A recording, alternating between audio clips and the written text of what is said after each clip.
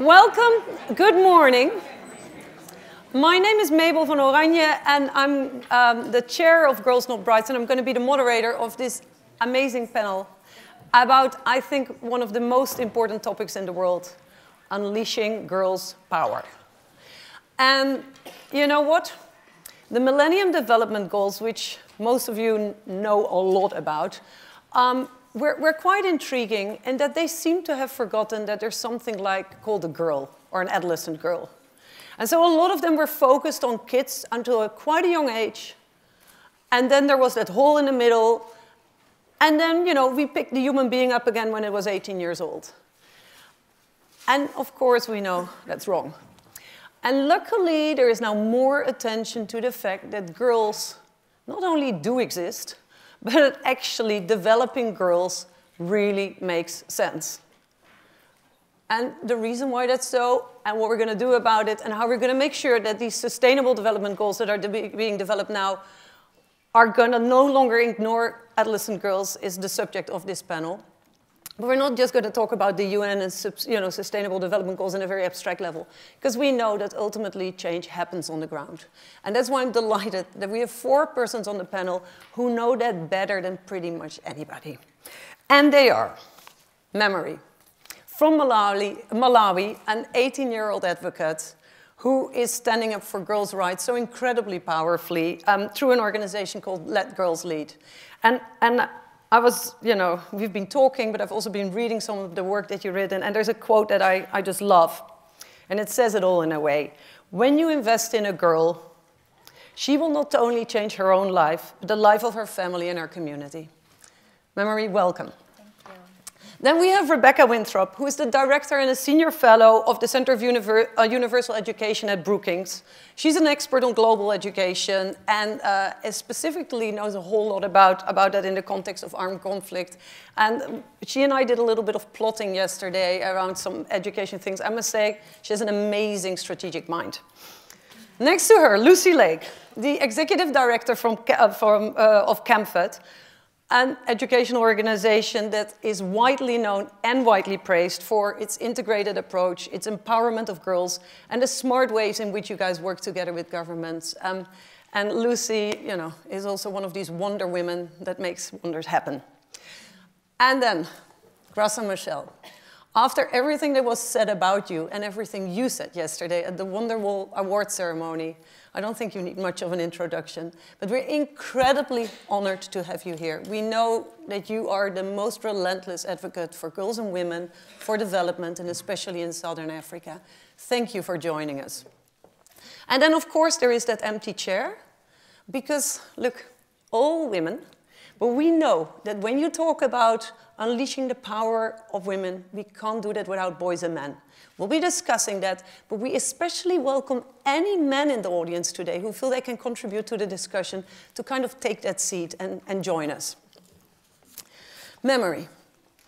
What was the moment in your life that made you decide that you wanted to stand up for the rights of girls? The most moment that has taken me this far is when I think about the way how I grew up in my community, Malawi, the southern part of Malawi. I grew up in that environment where we had a lot of traditions. A lot of, all those traditions, by the end of the day, they were harming girls and stopping us to go to school. So in relation to all that, it's a personal experience that happened within my family. I have a little sister. She is now 17. So she got pregnant when she was 11 years old. And you can imagine 11 years old girl getting pregnant, and she was so young, she couldn't do house chores at home as a young girl. I was helping out, at least I was 13 by then. So when I saw that happening and when I related all that things that were happening to my sister with the community, is when it was a wake-up call for me. I was like, I saw these things happening from a distance, and I didn't know that it mattered. I didn't know that I would be affected. So when that happened, I was like, this doesn't have to happen anymore.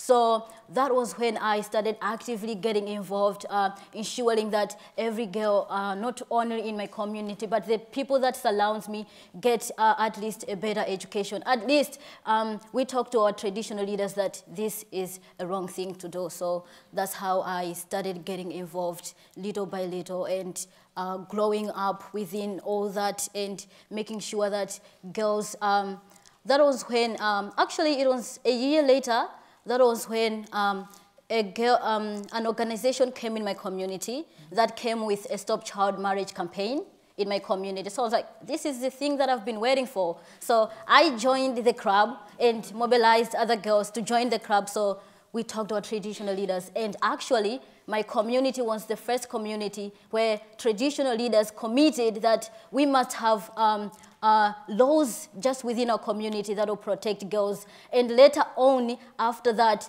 other areas adopted the same commitments where they said that no girl in our communities have to be married off by the age of 11, despite the major law, the supreme law, where they say 15 years old is the legal age. So it has been 15 was the legal age in Malawi, not until recently. Yeah, and we'll talk later about some of the changes that are happening, if that's okay. But thanks for sharing that story. I think it's really remarkable if you think about it. Was it determination? Was it bad luck? Here you have two sisters, and one is here today on stage with us, and the other one has 3 children, is 17 years old, and twice divorced. So thanks for being with us, and thanks for the courage you have.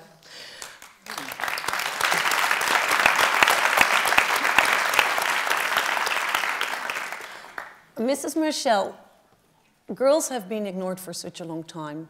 Can you share your thoughts on why you think that was happening, but more importantly, why you think it's so important that we unleash that girls' power?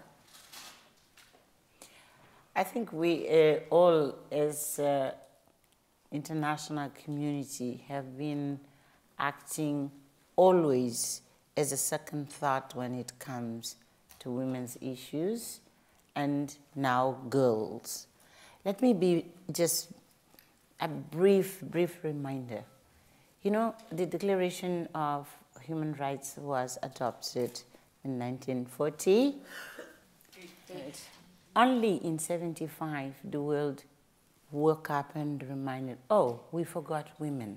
And then we had the Mexico conference, you remember? And then after that, that's when we had Nairobi, we went to Beijing. But that was 30 years later when the Declaration on Human Rights had been adopted. In that process, then we were all focusing on women and women and women and women, including myself. Then we woke up and said, oh, but we forgot that before you become a woman, you are a girl. Let's go and deal with girls. And then we started girls and girls and girls and girls. And then we woke up and said, oh, but you are a girl, and then you are a woman. There's a gap in the middle here. It is the way we adopt agendas, which is wrong. We have to look at a human being in different stages. And you can adopt different strategies of how do you support a little girl, how do you support an adolescent, and how do you support a young woman, and how do you support a woman or an elderly woman. But a human being is not cut in stages.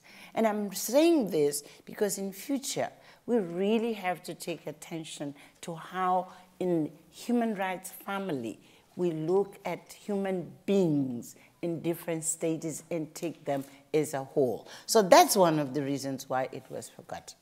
But the second question yours is why we believe that at that stage you unleash the power and the potential of a girl. You know, it is at that age where more than just being a child who is being cared for, who's being guided. Adolescents, they wake up and they have that sense of everything is possible. They even believe they know everything. They can do everything. That's the time they need much more guidance. And this is the time as Memory was saying, they discover the development of their body. Psychologically, they are really very powerful. And at the same time, they are confronted, at least in our part of the world. Mothers will not talk to them about sexuality, for instance, because it's a taboo. At community level, tradition doesn't allow you to talk about sexuality, particularly with girls. So they are left alone, and they confront these questions and doubts and curiosity without a proper guidance. And that's why we have to come and say, working with families, because it's their responsibility, working with community leaders, changing traditions, harmful traditions, working with the religious leaders, and working with schools. That's the time we need to have a combined action, which shouldn't be only us as human rights families. I'm insisting it's family, it's school, it's community, it's her church. Wherever she is, we need to have a combined action which gives them support, care, but allowing her to make choices. Thank you.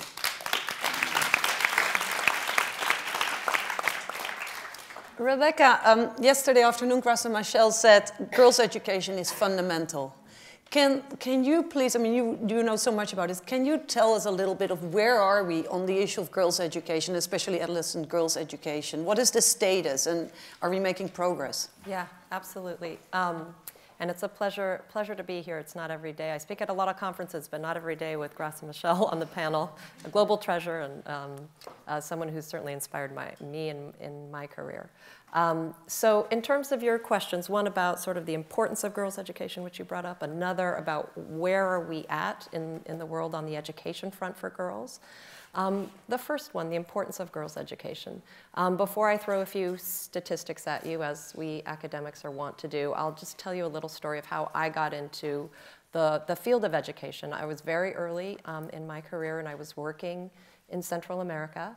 And I was working on legislation reform to support women who are affected by domestic violence.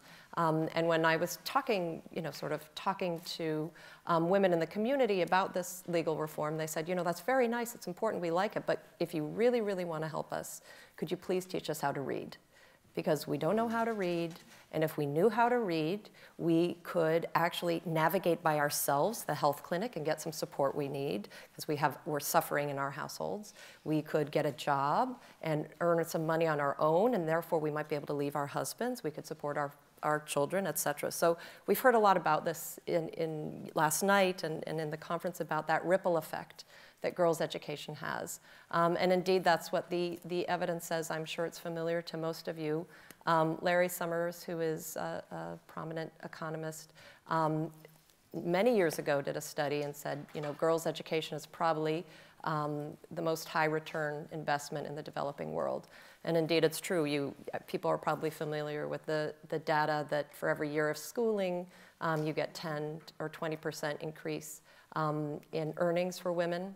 Although I have to say, recent data shows that it's actually not really years of schooling that gets that. It's the quality of the education and the skills you're learning. So it's better to have a girl for 5 years in a really good school learning something than 8 years in a school where they don't learn much. I'm sure people are also familiar with the data around increasing in girls' education, really reducing child mortality throughout the years. So anyways, there's lots of data. But without, one last thing I would say on that before doing the where are we at part is that, a lot of times in our community we talk about girls' ed for its ripple effect, the return on investment, and that is incredibly important. There is a big bang for the buck, but I would argue that even if there wasn't a ripple effect, you should still invest in girls' education. You should invest in it because it helps the girl, just the way you invest in it because it helps boys. And I have 2 boys, and I care about boys' education as we all do who are in the girls' ed movement. So I think that's something for us to remember as we go out in the world on this topic. In terms of your second question, Mabel, about where are we at, we've actually made huge progress in girls' education, and I think it's important to frame a little bit how that progress was made. Because if you think about it, it reminded me some of the conversations in the panel yesterday on paradigm shift, about mindset shift. And frankly, mass education is not a really long idea that's been with us. 200 years ago, most of us in this room would have never suspected that our lives would be shaped by sitting in a classroom and schooling, nor our children's. And you know, today, there's not a country in the world that doesn't have mass schooling. I can't imagine, I don't know if you, maybe there is, maybe you know, I can't imagine an election in the world where a presidential candidate would stand up and say, and I'm running on a platform of half of the children in this country going to school. So there has been a massive mindset shift about basically what Ms. Michelle said, that every child has a right to education, and that has boosted the gains in girls' education, and we have made huge strides in primary education enrollment. So in 1990, this was a global problem. Girls were not enrolling in primary school the same rate as boys. 86 countries only had sort of gender parity. In 2012, 124 countries have gender parity, so it really is a huge gain. But just as you said, Mabel, that is, we shouldn't stop there. There's lots of problems to come. And so I want to show you just 3 very quick slides to end off with about where we need to focus our attention now on girls' education. So if I could have the first slide. Here you see, and for our panelists, you can glance over there. The yellow is gender parity. The blue is actually boys are disadvantaged. And this is secondary school. This is secondary school. If you looked at primary school, it would mainly be yellow, the map. And you'll see that there are hot spots in girls' education. The dark red countries are where less than 85 girls per 100 boys enroll in secondary school, and the slightly better in the light pink. But there's this band of countries between South Asia through the Middle East and sub-Saharan Africa that are real hotspots. And I wanted to show this because I often get the question when people say, well, what about boys? Are you forgetting boys? And we in the girls' education movement certainly are not forgetting boys. But where boys are disadvantaged and where girls are disadvantaged are different parts of the globe, and they are fundamentally different issues. In Latin America, it has to do with gang violence and low quality and more economic opportunity for employment for boys, and girls not having that, so boys leave school. In the hot spots for girls' education, the red countries, it has a lot to do with a range of things, including child marriage. Could we get the second slide? Oh, actually, I think I have a clicker. I'm supposed to do this all by myself. You'll see this is a map of incidents of child marriage. And the big bubbles are where half the girls are married off before the age of 18. And so it's the same band of countries you'll see through sort of Southwest Asia and Sub-Saharan Africa there. And then the last slide I want to show you in terms of the hot spots are the bright red countries are where girls are systematically attacked because they go to school.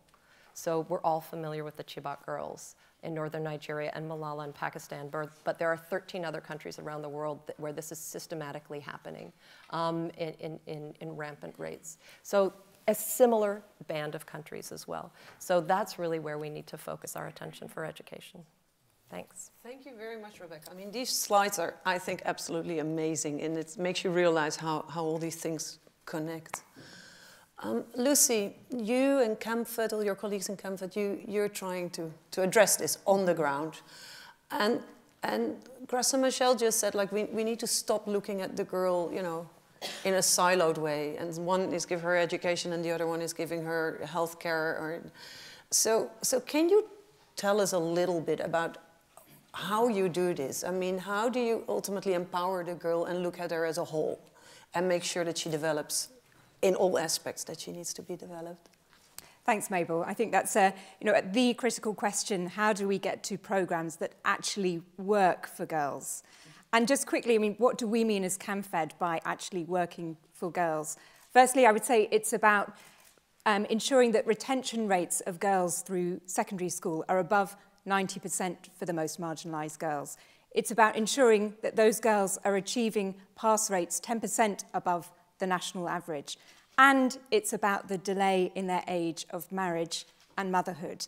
And in Malawi, 5% of girls who have been through school under CamFed's programs have become mothers, compared with 27% in the same age group. That's what working for girls means for us. And it's not just for hundreds of girls. It's not just for thousands of girls. It's for hundreds of thousands of girls. And so coming to the how of this, it's not just a numbers game. It's not just about numbers of girls going through school. And it's not just about pushing up literacy and numeracy rates for girls.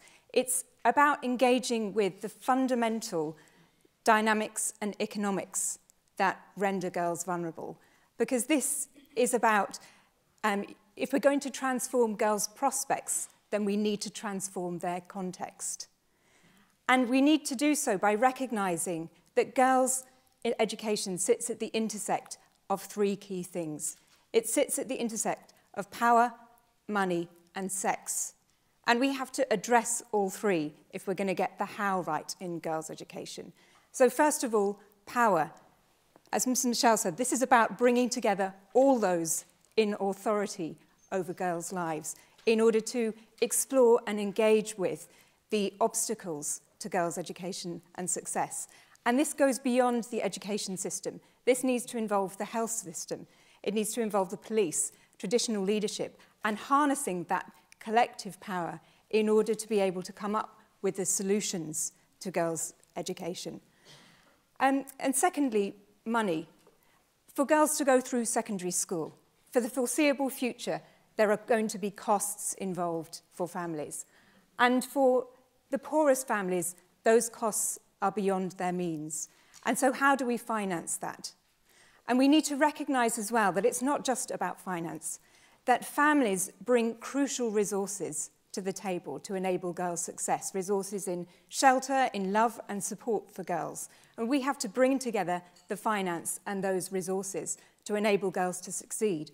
But to do that, we have to bridge the gap between home and school and recognize that at secondary level, that gap is wide, both because the distance from home to school is much greater at secondary level, and because the parents of girls in the most marginalized families, in the poorest communities, are themselves marginalized from the school system. Many of them have not been up to secondary level themselves, and therefore they're disempowered in relation to that system.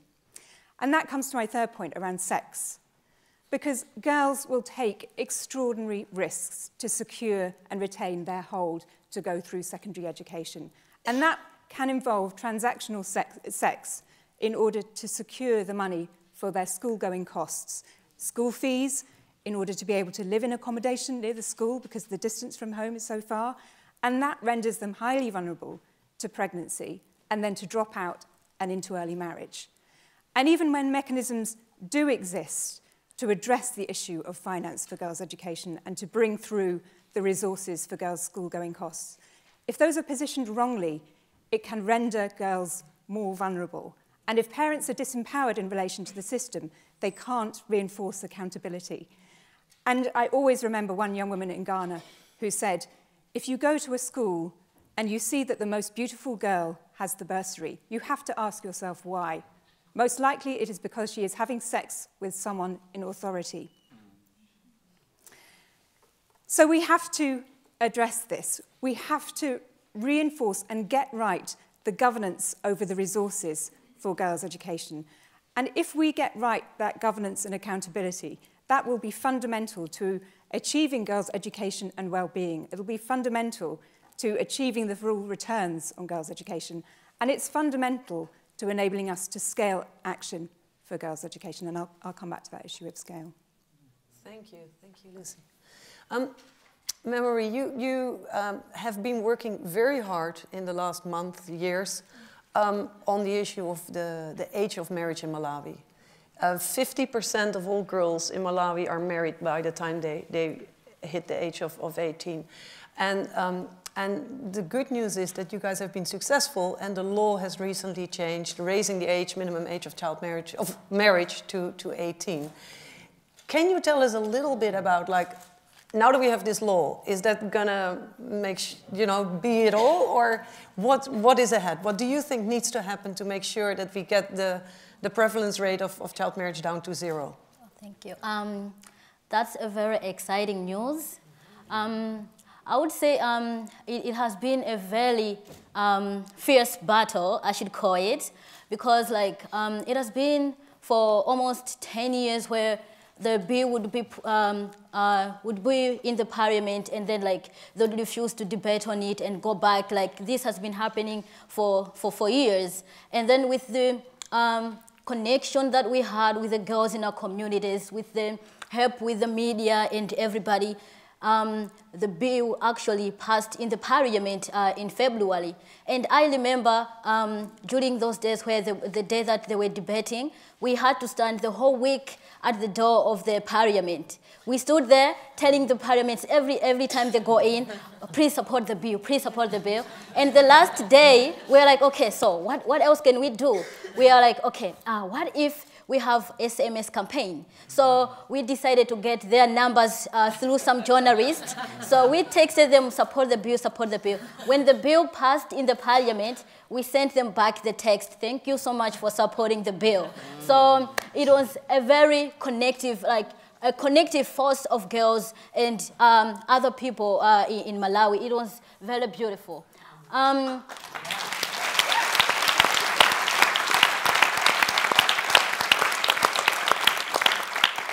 And getting back to your question on what more needs to be done, I would connect this with the way how not only Malawi has now a minimum age of 18 as a legal age for marriage, many other countries have this law. But if you see child marriage is still a problem, is still a crisis that is hitting a lot of countries worldwide. So what I would say is it's high time we look at child marriage issues as a crisis. It's something that needs to be prioritized, looked at closely. And the bigger thing that I know a lot of things have been happening. Girls are getting a lot of support, and it's a very encouraging thing. But we need more of your support. More support from the government, more support from international organizations and everywhere. By supporting girls, I'll go further in much more of supporting. I'll look at it as investing in girls. That is the biggest support, investing in them directly. And furthermore is, I was looking at it, creating more space for girls. And that will be very remarkable, because when we are in that special place, like in Malawi, we have a lot of girls' clubs. When we are there, we know, because we have our stories. We know what is affecting us. They are not hearsays, they are our little stories. So when we share in our little places, we know how can we present all this. So if safer places are provided to girls and more of your support, you give us more of your support, I think that will be a tremendous thing that needs to be done. Yeah. Thank you. Mrs. Michelle, you have been an absolutely crucial leader in the creation of this global movement to stand up and to make sure that we get a world to end child marriage, together with your fellow elders, and obviously in the creation of Girls Not Brides. We know that when you try to change a social norm as sensitive as child marriage, that's very difficult, because you're dealing with tradition. Yes, it requires empowerment of girls, but empowering girls alone is probably not enough. You need to involve the fathers, the leaders in the community. Can you share your thoughts on how do we do this? Can traditions actually be changed? And how are we going to do that? And what is the role of men in that process? Well, I remember when we were debating this within the elders, and this idea of traditions are man-made, and traditions can change, and traditions must change. And your question is, how do we do this? I think we have to do it in different levels, in different sectors. I will insist on family first. You know, every decision whether this child is going to be, one, enrolled, second, retained to be in school until she completes primary education, and then to transit to secondary education. This is, at the end, a family decision. So many times we focus on institutions, and we forget that at the end of the day is the father and the mother who have to make the decision of keeping their child in school, regardless of the financial and the economic challenges they face. They will keep this child in schools until she completes at least secondary, because then she's grown up enough to decide whether she wants to marry, whether she doesn't want to, and to make choices, etc.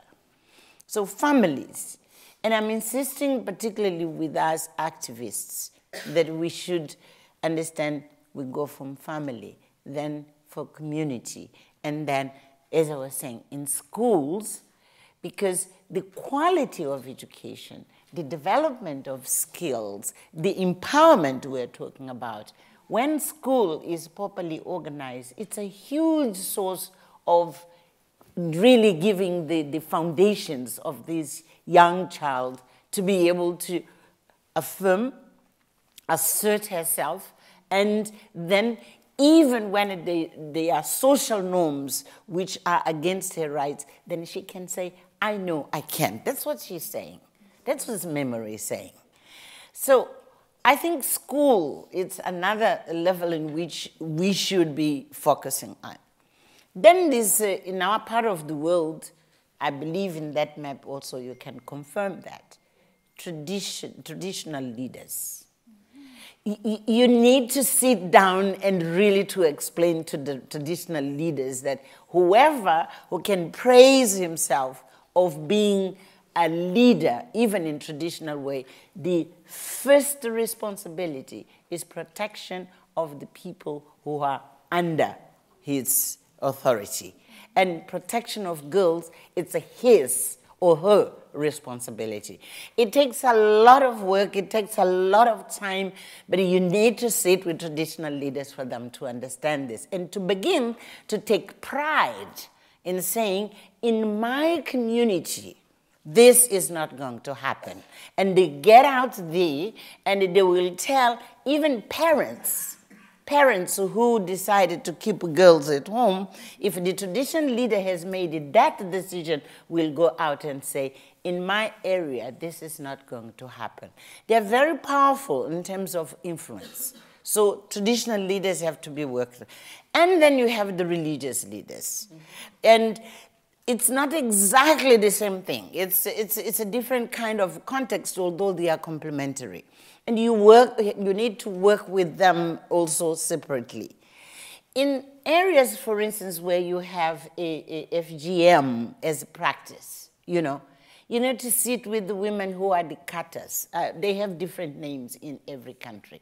But for them, to cut a girl is an economic issue because they're being paid for that. So you have to say to them, but you're going to stop doing this, but give an alternative of how she's going to make a living without cutting girls. I'm being too long, but I'm saying there are different elements of this. That's why at the end, just to try to be short, in our approach, you need to address them separately, but you bring them into an alliance. You can call it alliance, you can call it a pact, but make them work together in which from government officials, from all the leaderships I have mentioned here, including families, they agree that they are going to stop a child marriage in their region. They are going to work together. You help them even to spell out the responsibilities of every kind of leadership which is involved, stakeholders if you like, so that they know that they have a common goal, but they have specific responsibilities. And you build the alliance. This alliance, it's not going to happen through a meeting. You need a process in which you work with them until really they gel to work together. And then they have as you know, they have a plan in which they can say, well, in 1 year's time, 2 years' time, 3 years' time, 5 years' time, what we have to achieve. This is what we are trying to do. Yesterday, was it? No. Yes, yesterday I mentioned Tanzania, and I mentioned I didn't say it, it's the Mara region where we are. It's precisely what we are doing. Even before we get into the curriculum, it's to build the alliance and give them the ownership of being them to drive a social change. And we say, then universities will come in, will help to develop, for instance, the baselines, to say where we are today. And if we are to say where to be in 5 years' time, we have to have baselines. Universities help on this. You need to establish the monitoring systems, and universities can help on this, and we engage the University of Dar es Salaam.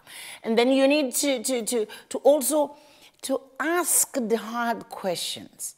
What are the issues which are really fueling child marriage? You don't count those things. They're not measurable. They are deeply embedded in the way people think, and somehow they believe, parents believe, that they have a right to make decisions about their child without consulting them. They believe it's their right as parents.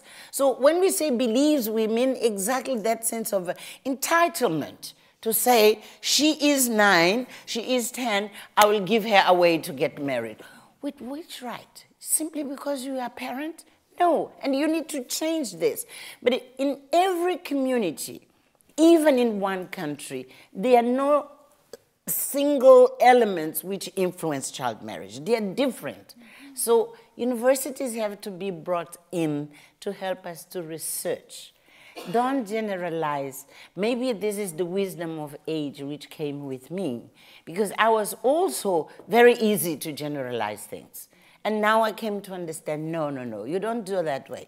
You need to understand the community you are going to be working in. In one district, you may have different ways of looking at the same issue. And when you understand it deeply, then you'll be able to say, what are the underlying factors which are, fueling this? And while you are dealing with what you can count, what you can say it's happening in school, etc., but you help people to change the mindset. And that's what we mean. Traditions can change, and traditions must change. So it's a huge thing. And I agree with you. It's not about numbers. We need the numbers. We need the numbers, definitely. But you know what? In some communities I have been, highly educated women, they don't find it being a problem to be in a polygamous marriage. It's fine.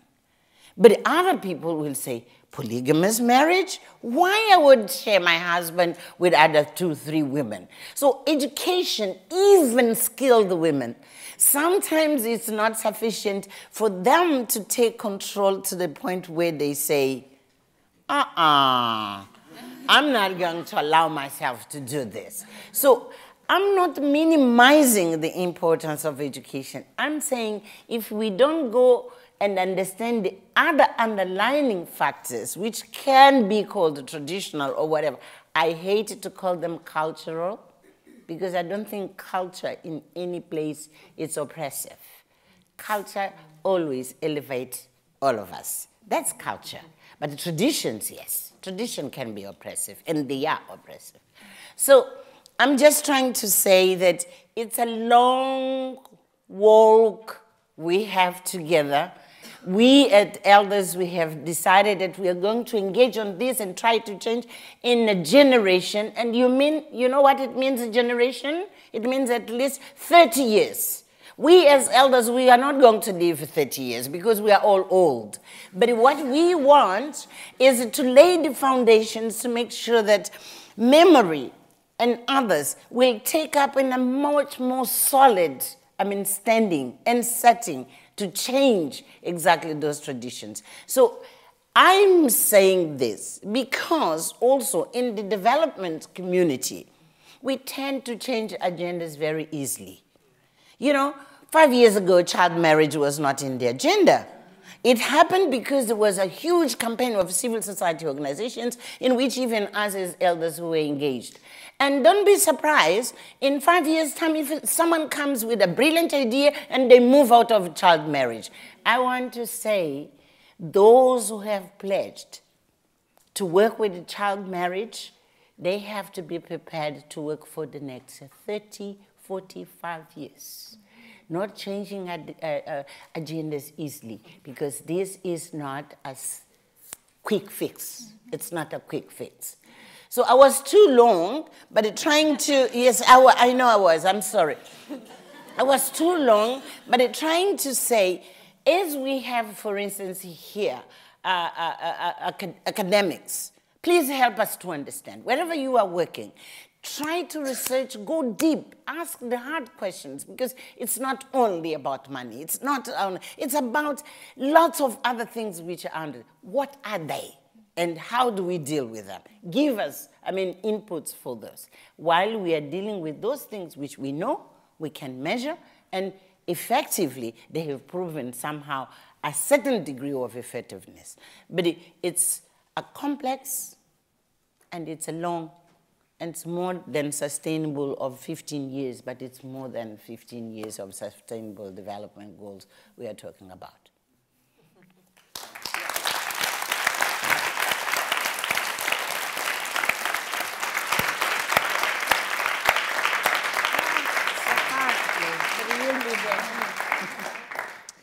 Rebecca. I don't think I need to say anything. You do. Ditto. Rebecca, Ditto. it's very clear. It's going to take more than 15 years. But at the same time, the world at the moment is focused on this. What is the development agenda for the coming 15 years? And so there's now 169 targets. If you had to choose something in your field, education, what would you say? Let's focus on that. This is going to be catalytic. This is really going to make a difference. Right. So that's a really good question, and there's two things that I think are very parallel, because of course child marriage and education are deeply embedded in communities, but also in terms of the movements. And one is that I think it's incredibly important, and we've seen it in the success of the girls' education movement to date, that there is some sort of shared vision. And you're going to ask me what that is in a moment, but I want to reinforce the point that there was a really shared vision around enrolling girls and boys in equal numbers in primary school. People had lots of different other things they were doing, always on the ground, but everybody had that as a piece of their agenda. And that's why we made so much progress on girls' education. And so now, when it comes to, well, what should that vision be now, today, as we're looking forward and we're building off the progress on primary education, I think it's really important to emphasize that we still need a shared agenda around girls' education. And we've done a lot of work with it at Brookings, at the Center for Universal Education, with lots and lots of actors, many of you in the room, Lucy and many others, about, well, what should that shared agenda be? And what we've come up with is sort of a broad vision with 5, what we're calling second-generation girls' education issues. Because for the precise point that Ms. Michelle said, primary education enrollment was a much more simple problem to solve. We are now in the terrain of hard stuff. Much more complicated. So the first point was we still need a shared agenda. The second point is, what could that be? The effort that people are mobilizing around now is a shared vision around girls, all of them leaving secondary education or its equivalent. It doesn't have to be a formal school per se. Secondary education with the skills they need for their lives and their livelihoods. And that is a really important shift. And I want to pause there for a second before I talk about these 5 second-generation issues that people have said are the important steps to get to that vision for our next couple decades. And just emphasize, because I was totally agree with your point about sort of the flash mob approach in international development. I liken it to sort of children's soccer game. I don't know if any of you have kids. I have 2 little boys, and they're playing soccer, and all the kids run towards the ball, and then the ball goes over there, and they all run over there. And that's kind of, not anybody in this room, of course, but funders out there have the same approach, certainly in education and girls' education. So one thing what I've noticed, there's an important nuance between saying we want our girls to leave secondary ed with the skills they need and saying we are going to only fund secondary education.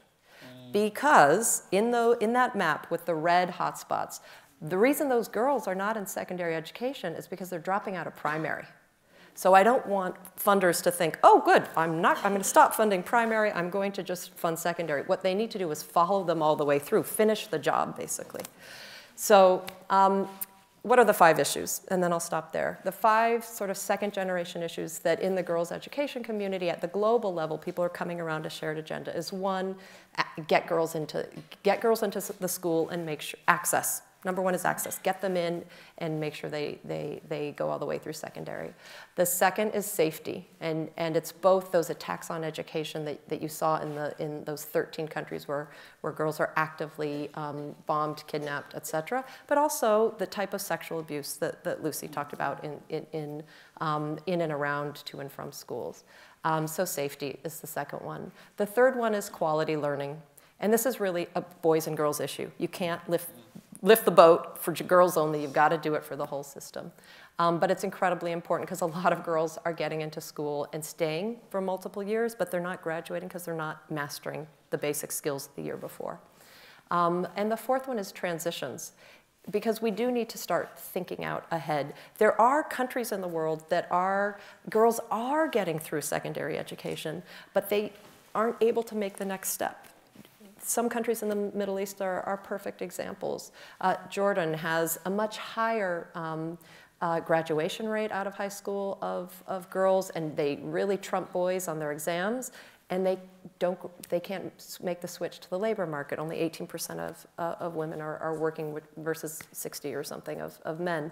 And that's not specifically an education system issue, but it is an issue that the education system has got to start grappling with and thinking about transitions. So that fourth one, transitions. And the fifth one is a how to get to the top 4. And it's really underscores exactly what Mrs. Michel just said. And the fifth one is we have to lean in big time, this time around, to supporting developing country girls' education leaders. Because those big top 4 issues, they really are the big buckets that you need to tackle in those girls' ed hotspots, but the actual solutions to how you tackle access or safety, it looks really different in India than it does in Nigeria. So where girls' education has made massive progress, it's in the last 2 decades, it's been where you've had to remove one barrier only. And so the hotspots, there's multiple barriers to address, so you need a very contextualized understanding, and you can really only get that, not by piloting in and some sort of broad statements, but by really empowering developing country girls ed leaders, men and women, who exactly know in their communities how you've got to approach it. So that would be the big agenda. And I would say, lastly, maybe I'm being too long too, lastly, if people are interested in joining girls' ed movement, they should join up with others. Do not start something by all means. This is, my God, this is Skoll Forum. Start something, social entrepreneurs.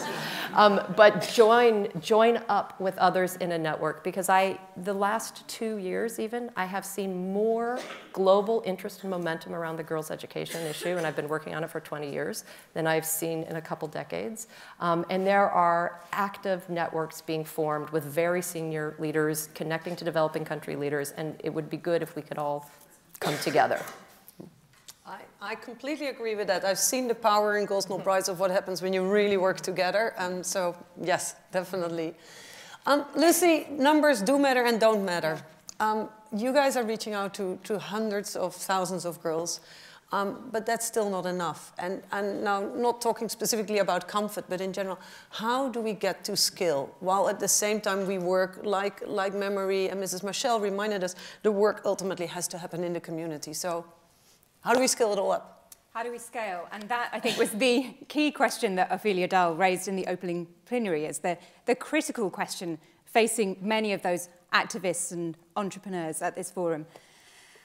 And I think, just coming back to what we were discussing, what's been discussed just now, that we do have to get the fundamental principles right, first and foremost, in how we're tackling the fundamental economics and dynamics that are pushing girls out from the school system before they're able to progress through.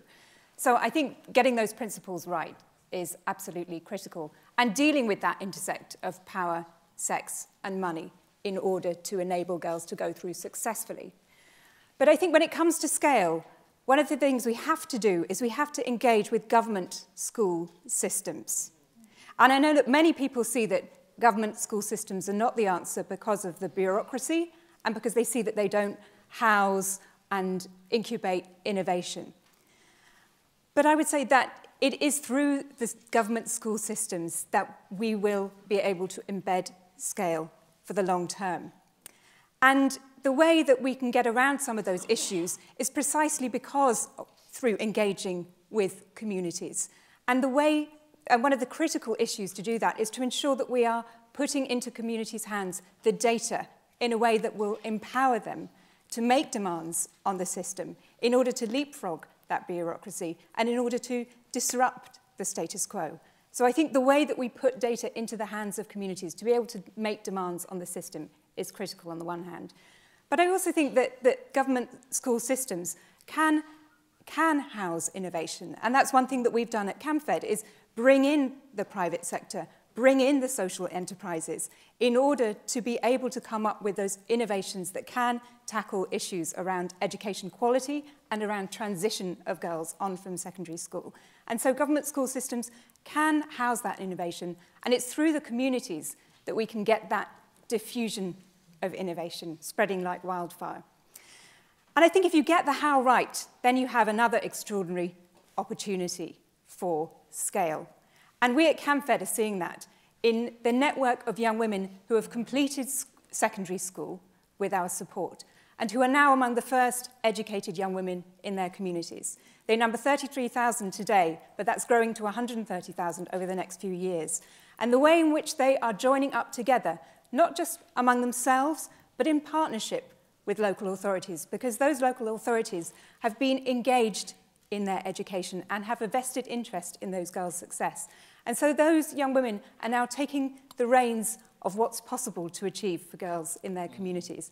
And so, we're seeing, for example, last year alone, those young women, together with their communities, supported more than 263,000 children to go to school. That's over and above the children that CamFed is supporting. And so that's when you have an extraordinary multiplier effect. And that's why we at CamFed have set ourselves the goal over the next few years to support 1 million of the most marginalised girls through secondary school and into a secure livelihood, in order to show the world just what it is possible to achieve at pace and at scale for girls, not with a big organisation, because it's what that organisation can mobilise in terms of the new generation of entrepreneurs, activists, and philanthropists. Wonderful. I think...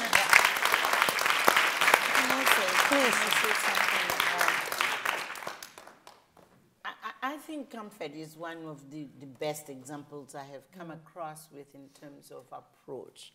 But Lucy, you just mentioned one thing which is very important for us to remember here. One of the reasons why we didn't, in some countries, we don't reach 100% of enrollment of girls, it's because they are in extremely challenged circumstances, where the business as usual doesn't work. So when you talk of innovation and the different ways of approach, I think in every country we should ask the questions. Why, for instance, for 5 years, this country has managed to get 98% of girls to be enrolled, but there is 2% out. Where are they? Who are they? Why?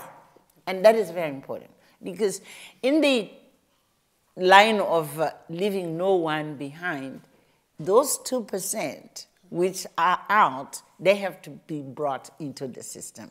And there are specific reasons why they are not there. So in every country, I would urge that we look at, is it because of conflict? Is it because of nomadic circumstances? Is it because of extreme poverty?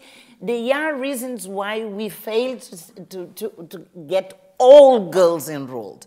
And sometimes we are too happy because the numbers have increased and we leave these ones behind. So I'm just raising these points in terms, and this is one. The second, it's in the map, which Rebecca has showed us. Some of the countries are countries in conflict. The strategies you are going to use in those countries have to be different from a country at peace.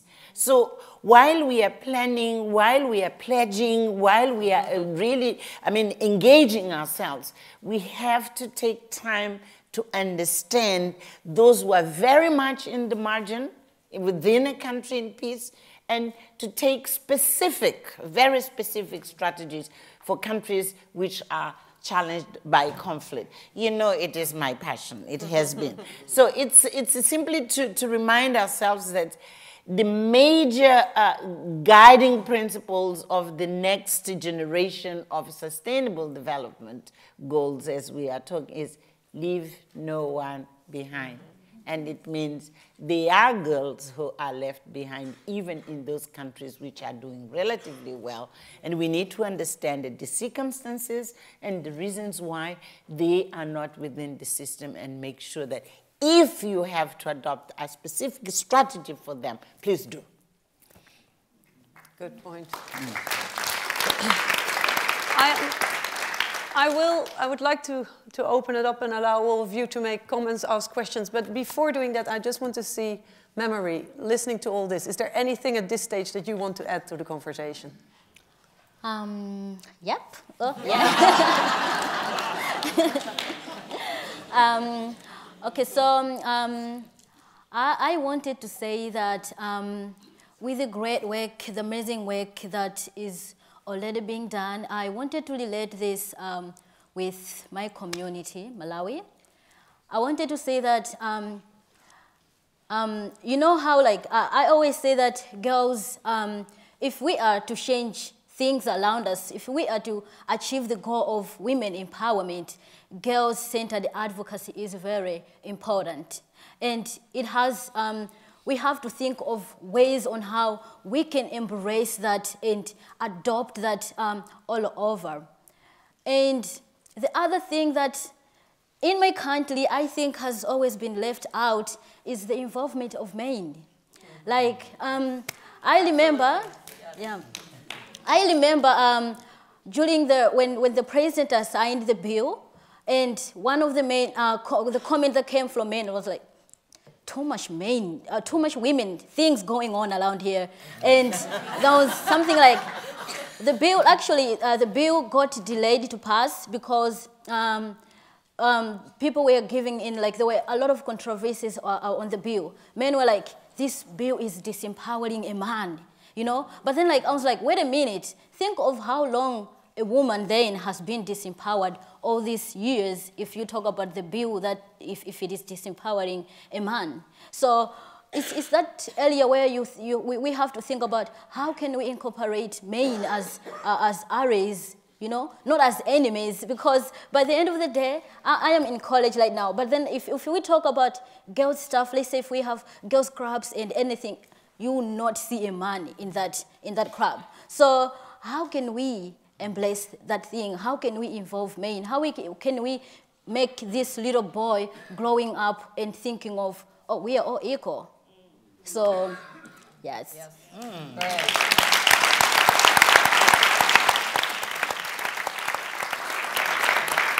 Now, we have about 15 minutes left, and so I would like to suggest that we take 2 or 3, maybe 4 comments or questions at a time. Please, especially when you have a comment, keep it brief. Don't forget to introduce yourself, and then we'll see who from the panel wants to react. And I want to make sure that at the end we have time for each of you to make a short final comment. The gentleman there. There's a man called Jeff Skoll who wants to ask a question. Let's give him the... Jeff. Thank you. Well, no, if everyone can hear me, that's fine. Fantastic panel, incredible comments. I'm going to make a quick comment and then ask a question. The quick comment is about movements and how civil rights movements, whether it's women's vote in the Western world, whether it's anti-slavery in the US, the overthrow of apartheid, the Gandhian movement in India. These are things that took a long time, but eventually reached the tipping point. And I believe with the attention that the world is spending on this issue now, girls' education, girls' empowerment, that we're on the brink of a tipping point. The question is, we now have an opportunity. I mentioned this film on Malala and trying to build a global movement around girls' education. There are many social entrepreneurs in this room, including Lucy, who represent hundreds of millions of girls in the developing world. If we were to wave a magic wand and have a wish list of what we want to accomplish in the next year to see that all of this happens, what would we do? For the next year, 1 year. Yeah, One year, okay. We'll take 2 more comments and then we'll get to this answer. Please, I'm sorry, the gentleman. Thank you for a great panel. My name is Josh Goldstein from the Center for Financial Inclusion, Axion. I work specifically on making sure financial service providers are disability friendly and inclusive. So my question is, 15% of the global population are people with disabilities. Little girls with disabilities are the most marginalized, most kept out of the educational system, often hidden away by their families. So my question is to all of you working on little girls' education, are you actively pursuing the goal of creating accessible schools so a little girl in wheelchair can come to school and go to the bathroom, which is accessible to her? Disability causes poverty, poverty causes disability. Is that one of your priorities in trying to integrate little girls with disabilities into schools? Because I think it really should be. And on the other end, we're trying to create livelihood opportunities for persons with disabilities, but if they don't get education, then it becomes much harder. So I'm just hoping that maybe you are, but if you're not, think about prioritizing using the Convention on the Rights of Persons with Disabilities maybe as a springboard. Thanks very much. Thank you very much. And could you pass the microphone to the gentleman in front of you with us? I'm sorry, I'm going to try to remember where the hands are, but it's a little... Okay, my name is Ehsan Jamil, and I'm from the Aman Foundation out of Pakistan. I wanted to make one comment and one question. I'm following Jeff. Just keep them short. Okay, so I think your comment, Memory, about including men, and I think the comment is that men actually cannot be happy if women are unhappy, and even the existing extra power that they seem to have is not really an equilibrium state. So I think it's very important to get them involved because it's also their empowerment in there. The question I had was, with respect to talking about family, Marcia, you talked about how it's very important to get the family to understand the importance of education for their girls. And I'm just wondering whether the 0 to 3 early childhood education agenda actually speaks to that, because parents are your first teachers. And when we're focusing on eventually holistically girls and then boys, wouldn't it be important for us to be working at early childhood education where parents are, co-parenting is part of education? I'd like to hear your comments on that. Could you pass the microphone to the lady in red, 2 seats next to you? Thank you. And then we'll cut back to you. Thank you. My name is Musimbi Kanyoro. I'm the CEO of the Global Fund for Women. I have a question regarding scale and areas of conflict, because they don't go together. Because where there's conflict, governments don't work. And where there's conflicts, you can hardly get. I feel like if we need to address scale, we need actually to address also that question about those areas where there's conflict. And my second question, which I think is something that didn't really come out, but I know that it's very significant. I am very proud of GAINIT, the organization that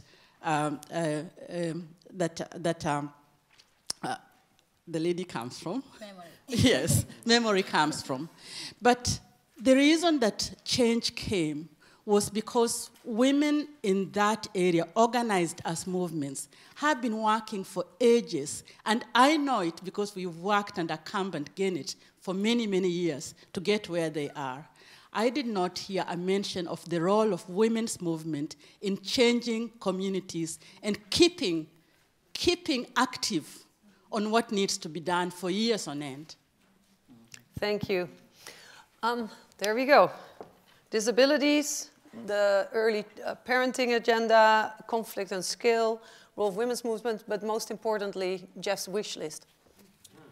Well, I can answer part of what I was saying. When in each situation you have to identify who are these children who are out. I failed to mention children with disability, but it was back in my mind. It is precisely some of the groups of children who are not into the system are children living with a disability.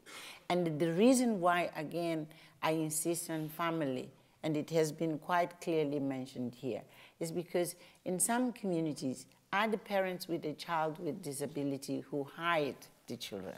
And when you enter, and you don't end up only in the community hall, but you go family by family, that's where you are going to identify them, work with the families, and encourage them to bring them into the system.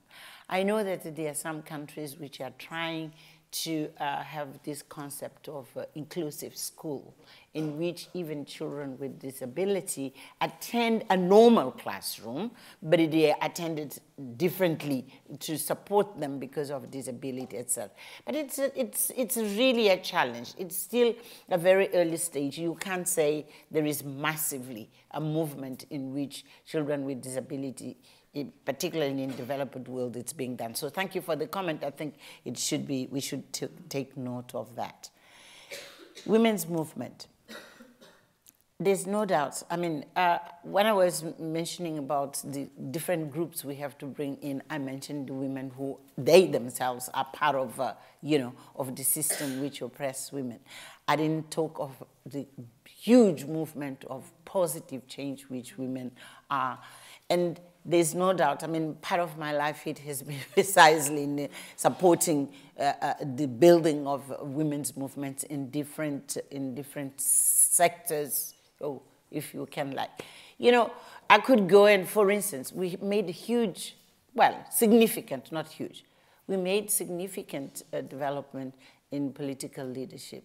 It was women's movements who have done that. But we haven't done enough when it comes to economic advancement of women, for instance. It's very little. Those who succeed economically, they're just token. Most of women are grounding in the so-called informal sector, and there's very little of strategies of how do you bring them into the formal economy and how they take a stake, a significant stake in the economy of our countries. So part of the things which we are doing in my very small organization is precisely to focus on economic advancement as a complement to political and other kind of empowerment we have been talking about. So yes, just to agree that women's movement are crucial. At the end of the day, it's us as mothers, again in the family, who have to build this sense of equality between a girl and a boy from the beginning, even before they go to school. So when women change the mindset and they don't value a boy more than a girl, or sometimes they're not too shy to stand up for the girls, when women get to that point, yes, social change will have been rooted, I believe. So, point taken. I need to leave other stuff. But Jeff, you asked what could be in 1 year. My answer, it would be if all of us would focus on building or strengthening the movement, keeping it really very high in the agenda, not only global, but at the regional. I'm saying I'll use my continent at African, for instance, but at regional, Latin, all of us, to put on the agenda in 1 year to make sure that it's global, it's regional, it's national, it's subnational. Because only national, it's not enough. It has to go to provinces, to districts, et cetera, to set the movement at the right place. If we could succeed to do that in 1 year, then we would say the next steps will follow. That's my suggestion. Good plan. Rebecca, you want to come in? Yes, I wanted to follow up on Ms. And Michelle. actually, you might have to make them Very brief. closing remarks at the same time. Mine is That's close fine. already. I'm happy to close. That's what you think. Happy to close, and I want to answer Jeff's questions because it's something I've been mulling over for the last couple of years. But being here at the Skoll Forum this week has crystallized it in my mind. So 2 very concrete things that I think would be great over the next year. One is sort of a broader point and an action around bringing 2 different paradigms and movements together. And another is a very sort of concrete mechanism that I think we should try to work towards. So the first broader point, what I have observed in the girls' education space is that you have girls' education people over here with education people who, and I'm one of them so I can talk about them this way, are kind of boring, are not very sexy in how they talk about things, and are very focused on a paradigm of government, big grants, sort of infrastructure. That's the feeling.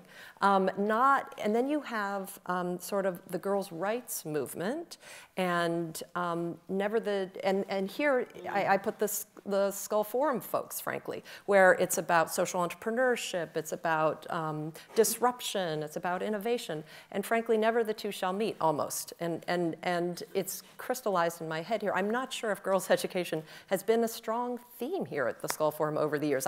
Maybe I'm missing something, but I can certainly verify that in the girls' education space, the theories about mindset change, pattern change, new forms of leadership, new ways of doing things are not prevalent and not prominent. What we know about is what girls need to change. We know about girls' ed stuff through and through, but there's a lot that can be done if you could bring those 2 groups together and sort of infuse sort of the social entrepreneurship theories and energy into the girls' ed movement. And at the same time, make sure that the social entrepreneurs and that those approaches are really well informed in all the sort of data and science and good practice that we know about girls' education. I do also see social entrepreneurs sort of going off, starting stuff. I'm like, oh my God, did you know that 7 other people just did that in a country across the way? So I think there's a lot of benefit. So whether concrete ideas, a global conference, bringing those 2 groups together. A second concrete idea, I do think, and I totally agree with you that, as I said before, I think the moment is now for girls' education. I have never seen so much attention. We're working very closely at Brookings with Hillary Clinton on a Girls' Charge initiative. We just worked with Michelle Obama on a Let Girls Learn initiative. I'm running over this afternoon to the UK DFID government because they're starting another thing. And Norway in July is going to launch another thing. So at a global level, I think we should all work together. And one thing that I think would be useful is if we got some global mechanism, we were talking about this before, some sort of global mechanism, a global fund or something, to find funds to channel to social entrepreneurs, developing country social entrepreneurs who have some proven model that they can scale. I can guarantee you, because I've been studying this for the last couple of years, there is a market failure for that niche. You have wonderful groups like the Global Fund for Women and Global Fund for Children, but there are very few who give very, very small grants, community-based work. Then you have big, big donors who will never fund the developing country local NGO because they're just set up to not do it, basically. Don't get me started. But there is not a mechanism really to sort of get to those groups. Many of them are there. It's wonderful that Educate a Child got recognized, who can scale. And they're the ones who are working in those red countries, those hotspots, who know the context. And if we really can focus our energies on building them up, then I think we could do a really good job on the field. Thank you, Rebecca. Very clear. Lucy. Okay, well, just to pick up quickly on the questions and then come to a final point. So I think on the issue of disability, yes, I think it is about making those who are invisible visible and getting the processes right around finding those children who are invisible and bringing them into the centre is absolutely critical. And I think by doing that for the most marginalised girls, it opens up eyes to who else is marginalised and invisible. And yes, disabled girls are at the bottom of the pile in that respect. And Jeff, to your question, you said in the opening plenary that girls' education is the silver bullet in terms of what it can achieve around child and maternal mortality, around climate change, around economic development. Well, I actually also think that girls' education, in how we deliver it, can be the silver bullet for international development. Because I think we can find new ways to deliver international development through girls' education that can be transformative beyond the issue of girls' education. And I would just challenge you to put technology and finance into the hands of the CAMA network of 130,000 in a year and watch the incredible transformation that can happen within a very short period.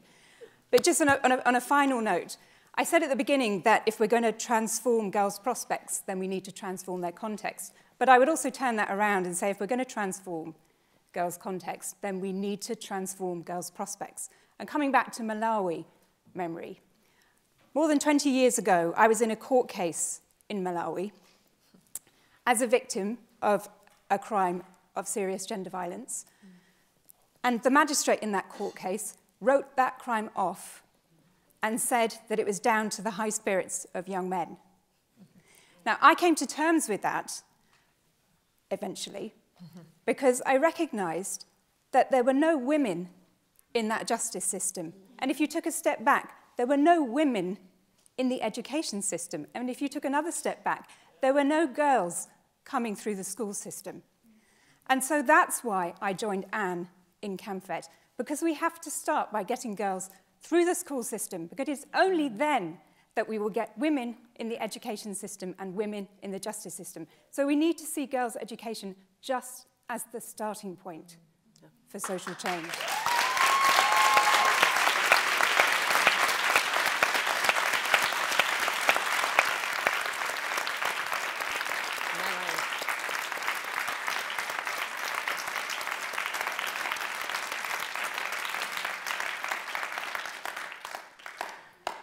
Memory, what would be on your wish list for the coming year?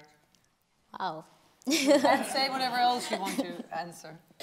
Okay, great. Wow, I envision a lot of things. One of the things that has always kept me going, fighting, and just, it's a dream that is not just a dream. It's a dream that will be a reality. So when I see all the things that the collective tools that they have explained and everything, I see a future, a very bright future for every girl, not only in Malawi, but around the world. And with all these strategies put in place, it's where we say we have all the goals, we have all the targets. It's where we can say that it is possible indeed to achieve gender equality. So this is the moment where when I sit in front of the people and when I see the future, I see the tomorrow that is coming, I see that being realized. So, yes.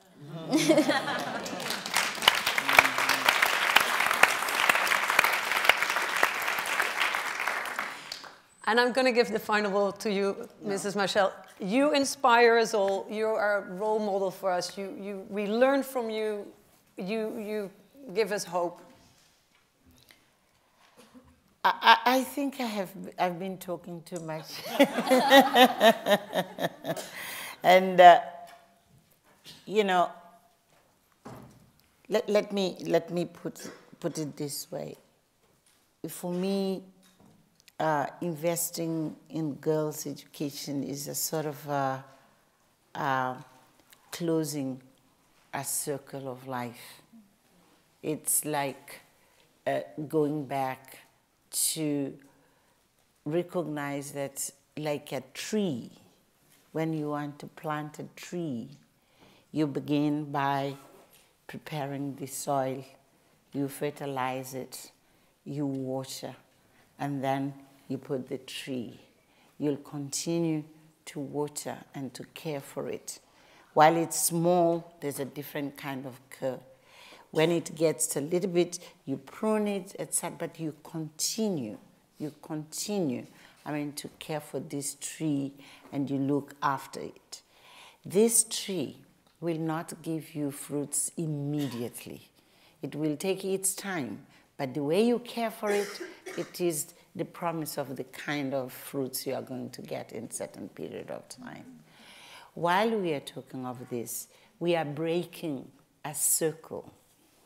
We are planning and building new generations of women who are not going to be like us, be talking of the kind of limitations and constraints we have grown in.